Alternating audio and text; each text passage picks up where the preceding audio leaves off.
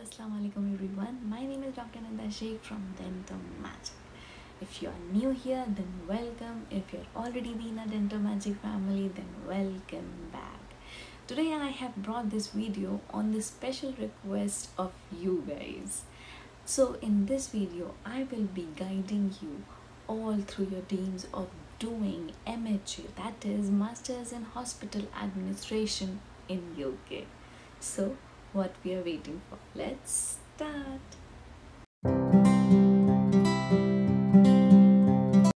If you are interested in such videos, then don't forget to hit the subscribe button and be the Dental Magic family. The most frequently asked question is, what is the scope of MHA in UK?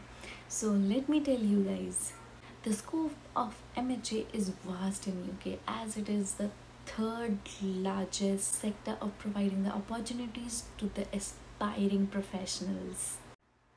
After doing this course, the candidates pursue the jobs like healthcare managers, healthcare administrator, biostatistician, health facilitator, health information manager and facility manager. So if you are looking forward for it, then go for it.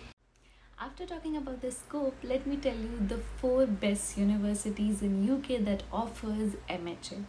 The first and the best university is University of Cambridge, second is University of Oxford and King's College London and University of Manchester. So these are the 4 best universities in UK that offers you Masters in Hospital Administration. Now coming to the very important aspect, that is what is the fees for this course in UK. The average tuition fees is 20,000 euros to 45,000 euros and in Indian rupees it is 18 lakh to 41 lakh per annum.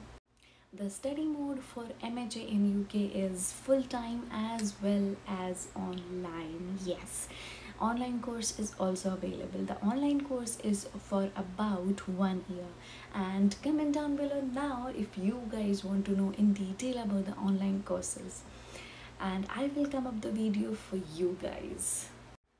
The next thing is the requirement to get admission in this course. So the very important requirement for this course is that you should have a standard dental degree, and the other important requirement for this course is that you should have IELTS, and in IELTS certificate you should at least have the score of 7 bands overall and 6.5 bands individual module. So keep this thing in mind. The other is transcript and a letter of recommendation, statement of purpose, and if you want to know in detail how you can write your statement of purpose for the college, then comment down below now and I will come up with a video for you guys.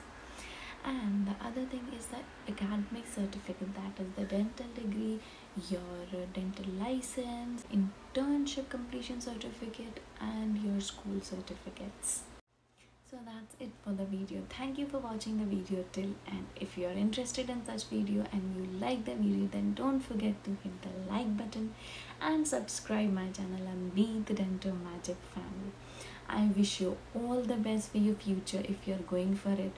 See you in the next video. Till then, stay safe, be happy. Allah Hafiz.